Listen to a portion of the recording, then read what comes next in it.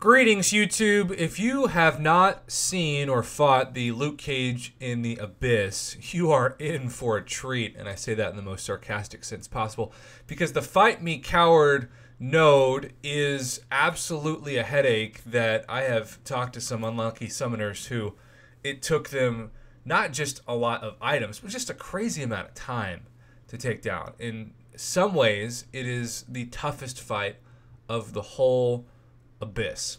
Thankfully, we have a summoner, Mr. Sanmiol, who wants to give a tip about how to use this fight to your advantage. So notice in this fight that Aegon has 0 persistent charges going into the fight. So you can see by his name, the number is 0.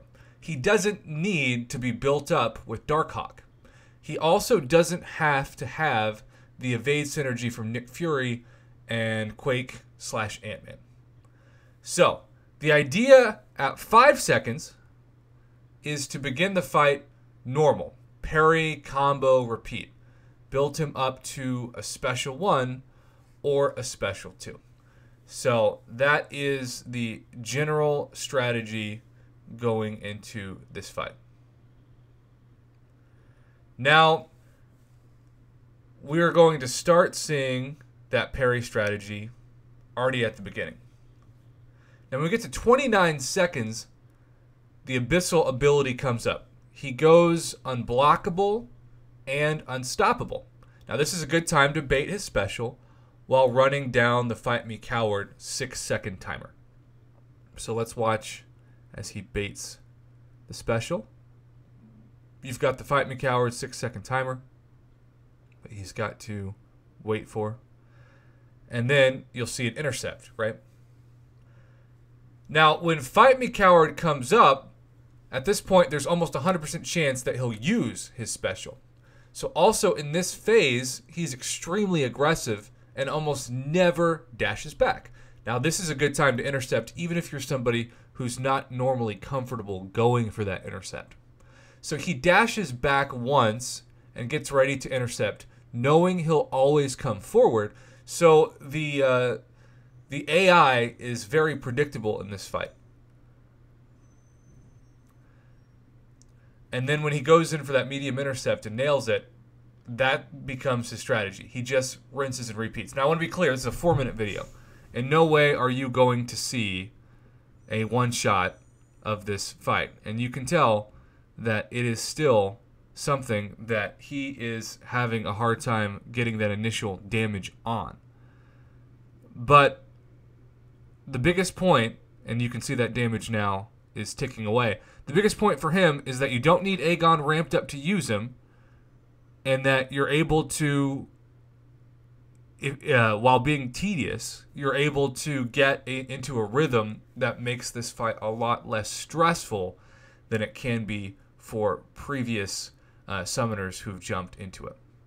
So really, you just rinse and repeat the strategy. Build them up to a special 1, special 2. When the unblockable and unstoppable comes up, dash back and then bait the special. And then using that intercept, when he gets aggressive, you'll almost always have the ability to land it clean.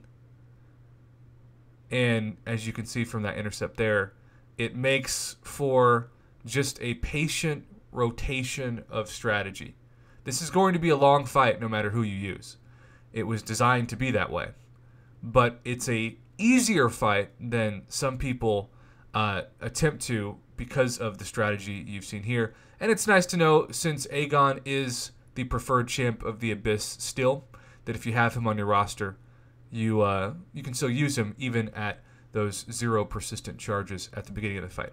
So I'm very thankful for this strategy. He did have a final note that he recommends intercepting with medium or lights, but not heavies, because he can stun you and then, of course, combo you into oblivion and knock you out instantly. And if you have the right mastery boosted and the fight's going well, he's been able to take down this Luke Cage in 5 revives or even less.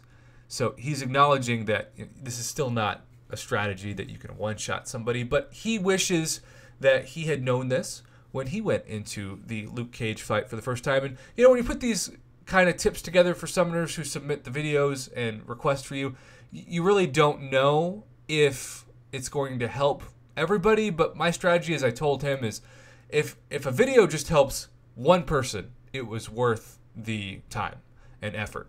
And so I appreciate that he has been able to give us this. You'll see that eventually he gets the Abyss unblockable, unstoppable, and then has to quit out because he is going to get knocked out. But in general, I know it's tedious, and I know some people might look at this and be like, well, he still had 95% health left. But it was a relaxing strategy for him that, yes, you're going to have to use several revives, but in the end, it's consistently something you can count on with that aggressive AI to intercept as well as to bait those specials. So I hope this video helps. Thanks again to Sanmiol for passing it on to the community. We're going to end it right here. And as always, thanks for watching.